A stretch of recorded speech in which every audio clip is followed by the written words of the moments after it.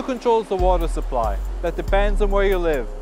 Some places the state controls, other places it's controlled by the private sector. So if you have the means to pay, your water flows like this. If you don't have the means to pay, your water supply could be like this. This water channel has been here since 1129. It's gone through some changes in that time, but without a basic, stable water system, there is no society. It simply doesn't function. So today, in the 21st century, is it important to ask, do we need a basic human right to water in the European Union? And if so, who should implement it? Should it be the local authorities? Should it be the member states? Or should it be the European Commission?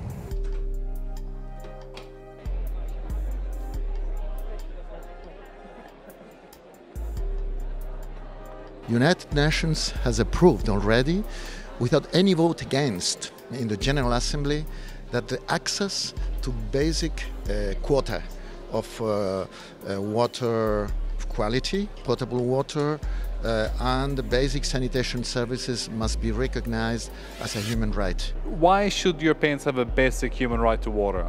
Why? It's so basic. Why? Because people cannot live without water. People cannot live without access to energy. These are the most basic things that everyone should have the right. And because it's a question of human rights, of dignity. If you have a government, you have to provide basic needs for people, and water is number one of the needs, of course. So if you as a government can't provide water, I mean, then you are failing a lot here. Europe at present is not at that level. We have lost, in some way, we can say we have lost our leadership. We still have quite a few member states where access to water is not as generous and as well covered as we would expect. A lot of Europeans have been denied access to water, mainly in the countries which are in a very, very difficult situation. For instance, in Portugal, every week that passes, 3,000 families get out of water. They don't even have the water to prepare the milk to provide to their children. There's a huge fallout of girls at a secondary school because of a lack of sanitation, that there is no separate toilet for girls and boys.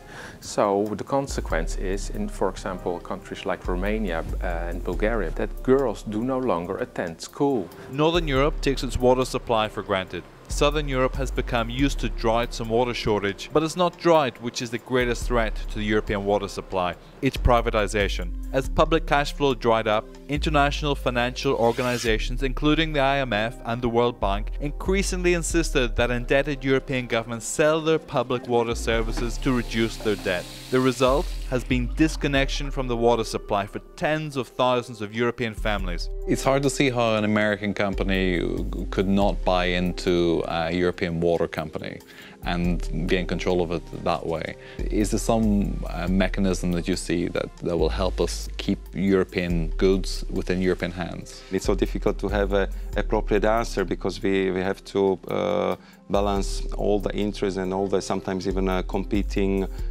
legal elements of this matter. In a single generation, water has become a multi-trillion euro industry. Fortune magazine predicted in May 2000 that water was about to become one of the world's great business opportunities. Fortune commented that water promises to be to the 21st century what oil was to the 20th. This means we'll probably get all the bombing, shooting and invading which has characterized the global struggle for control of oil. The Commission, as part of the Troika, is asking to further privatize Aguas de Portugal. So in the Troika, the Commission is still pushing for privatization. So if it is really a human right, and if we really are serious to the citizens and to this initiative, we should start acting. And I do assume that in a second round, the Commission will be a bit more concrete on what we are going to do on policy. We were very angry with the Troika on their approach to Greece. Two well-functioning water companies in the big cities. The Troika is saying, well, Greece, sorry, you have to sell them because we want our money back. And it's mainly French companies or Spanish companies. So in that sense, you do see the lobby is strong in France and Spain. and they used the French commissioner to try to push this agenda at the European level. How do we come to this position, 1 million European citizens without direct access to water supply and sanitation? I think that one of the reasons probably is that water was recognized more as a commodity than a public good. I think that we made a lot of mistakes over the last 10 years in Europe, and part of it was this feeling that we are clearly now in this post-industrial service-based economy. The Liberals within the European Commission argue that without private investment, this happens. The whole system will seize up. Water will not be provided across the whole of Europe. But critics say this simply isn't true. The private sector, they say, is only interested in the profitable side of the framework. The cities, which are compact, easier to manage. The rural side will be neglected. We need a framework because water supply is not ending at the border. Water supply is an issue, a cross-border issue. So we need a framework. We develop a framework in the European Union. But we have to analyze that the Water Framework Directive is fulfilled completely in the European Union, and we are far, far away. A study made by the European Environment Agency says that when water is in the public domain, the costs can be low, but it can be covered, and there is a small margin of profit that can be used just to rebuild the infrastructures or to repair infrastructures and to keep the prices low. In Italy, 50 or 60 of these will cover your water bill for the whole year. In Germany, 80 or 90 coffees pay for your water. What is the idea of selling water, of not providing the water to those who cannot pay for that? It would be as reasonable as, for instance, starting to ask people to pay for the air that they need to breathe. We cannot survive without water, so is it feasible that we can present a right to life and not include within that a right to water? The right to water was already recognized also by in several resolutions of the UN as a human rights. I think, of course, it's very interesting concept, and I know now that organizers are pushing for even more clear recognition of this right, and I think we just would simply have to see that how much we can push the boundaries of the European law and our international obligation in this particular question. What if you cannot afford to pay for water? In most Northern European countries, the state will provide your basic needs. But this is not true across the European Union. There is no basic right to water in the European Union, which means there is no basic right to life. If it is a human right, then it also should be Europeanly accepted that water is a human right and should never be privatized. Freedom of press, freedom of expression, all these kind of more values. But I think if we were talking about services, then clearly water is one of the most important ones, at least to make sure that that is being provided in Europe.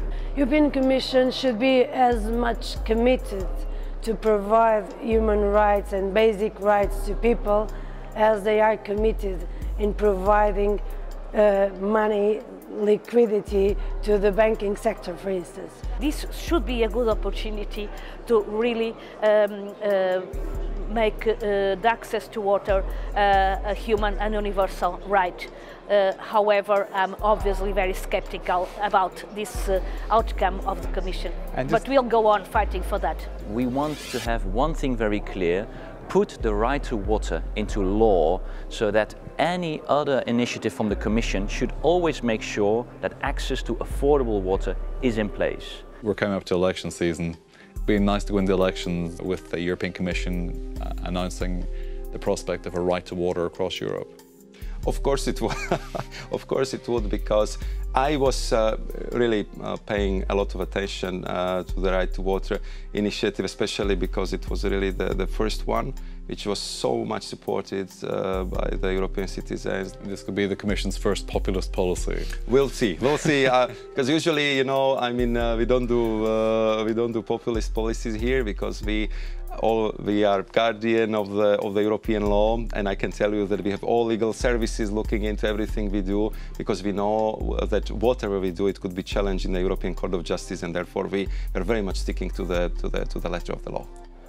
American writer Mark Twain said, "Whiskey is for drinking, water is for fighting over." It's no coincidence that the James Bond film Quantum of Solace features a war over water, not over oil. And in a declassified CIA report, the CIA said they didn't expect there to be global conflict over water within the next decade. So the issue of a basic human right to water is an issue which has been shaken and still stirring.